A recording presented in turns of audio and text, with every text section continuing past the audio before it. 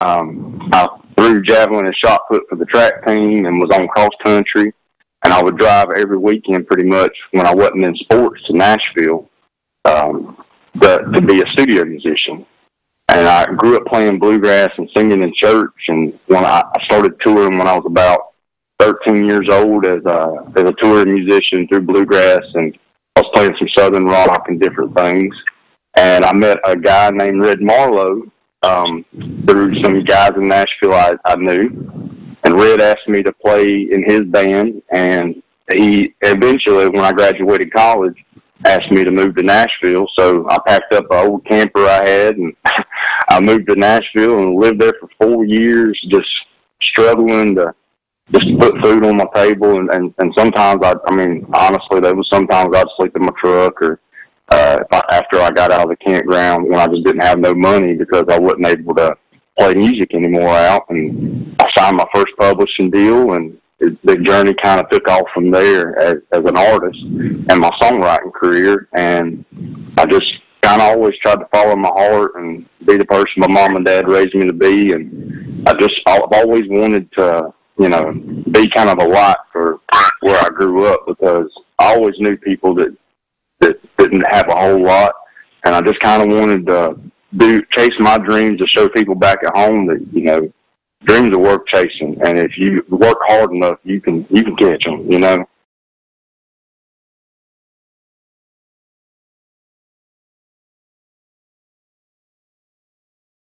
One of my friends, Barrett Baber, he was on a couple seasons back. He actually came to my show one night and told me, he was like, "Man, you need to think about The Voice." And at the time, I was really hoping hard. I was praying about a way that I could grow my following. And so I got in touch with some people on the show and auditioned, and it led me to the blind audition, and that's kind of how it happened. Man, Brad's a brother of mine. And when he was actually out on the show, we had several friends that's been on the show and done well. And me and him were texting just the whole time back and forth. So I knew what a great experience it was for him to be out there. And when I remember the day I called him, I was like, "Man, I got a chance to go out to L.A. to audition for the TV show, The Voice." And he said, "Stop right there. Caeland Garner, if you don't do this, we ain't friends no more." So I was like, "All right, there you go." And I was ready to do it. And then talking to the show, I asked him, I was like, "Look, this guy's been a huge influence of mine, not only as a person, because he's a good man, but as a singer, because he, in the early years, I didn't know a lot of people in this town, and I knew how hard it was as a songwriter, and he was introducing me to the biggest writers that I could possibly get in the room with. And on top of that, Red, a lot of people don't know it, but he was here for 13 years as a demo singer and was one of the biggest demo singers in Nashville. Almost half of the songs I was listening to in the 2000s, Red was on radio. He was the one actually singing the songs in the studio for the songwriters for them to pitch to the artists. So he was teaching me constantly, like, how to perfect my voice and how to get in the studio and, listening to the artists that I was going to do backgrounds for, because I was singing backgrounds for him. So he was just a huge part of my whole journey. I would reach out to him and be like, "Man, I just need some advice on, like how to navigate through this world of the show." And he's always been there for me, and he was a huge influence on me doing this. He really kind of put my heart at ease to know that this was the right step for my life. It's crazy because I grew up singing a lot of different music.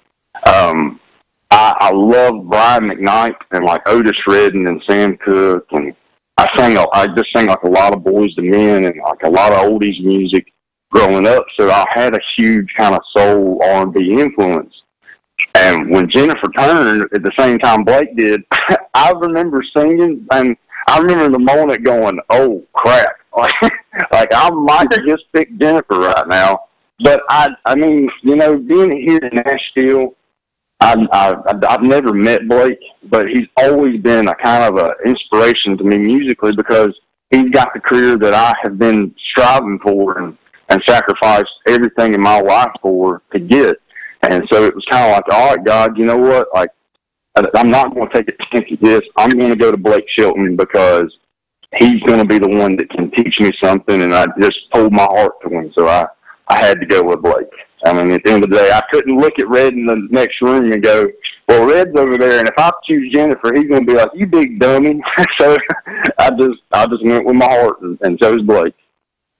I remember, like, I was never really accepted growing up vocally as a lead singer because I was playing bluegrass music and I wanted to sing soul music. So I kind of, over the years, I always had like a very unique individuality to my voice, and I just kind of kept going with that, and I guess that's how I became who I am as an artist.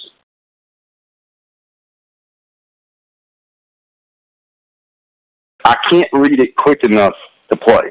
That's my problem. I get caught up, and it's just overload for my brain. So my dad always learned how to play by ear, so that's what I started doing. I can hear a melody, and I can pick up an instrument, and I can play it now. And so as a producer, because I have a couple projects I've put out here in town, and I've had some label interest over the years that pushed me to go to the voice so I can grow my following. So as a producer, I just started learning, like looking up to my heroes that were producers and learning how to just, hear it and kind of go that direction with it as far as playing. And I'm very, I utilize the national number system. So, and the national number system is something that happened in a studio, is where there's a number associated with every chord. And if you need to transpose the song to a different key, the numbers still apply to whatever key you're in. So I use that a lot. I think it's the normal for musicians to just play by ear, because to me, at the end of the day, like I've done it all. Like I've learned to write. I've learned to read music and try to do things the correct way, because I want to become the best artist, musician, songwriter I can possibly be. But at the end of the day, what I've learned and what I'm really trying to, practice in my day-to-day writing, I woke up this morning, I had a songwriting session, and I remember having the thought, Caeland, keep it simple. At the end of the day, like everything that I write is for my artist career pretty much. And when I write something, I always try to tell myself, the person that I'm singing to is my own. And that's, as an artist, that's who you want to connect with. And they don't always want the most complicated, thought-out musical thing in the world. They just want something that makes them tap their feet and feel good. And like I had an old fella tell me one time, though you want to do one thing through your music, and that's to make somebody cry. And whether they cry tears of joy or tears of sadness, it doesn't matter. But if you can do that, you've captivated an audience, and you've connected with somebody through a musical sense. So that's kind of what I try to do, is just play whatever I feel. Because if I feel it, then it's right. Yeah, I mean, and that's about the only way to do it, I feel like.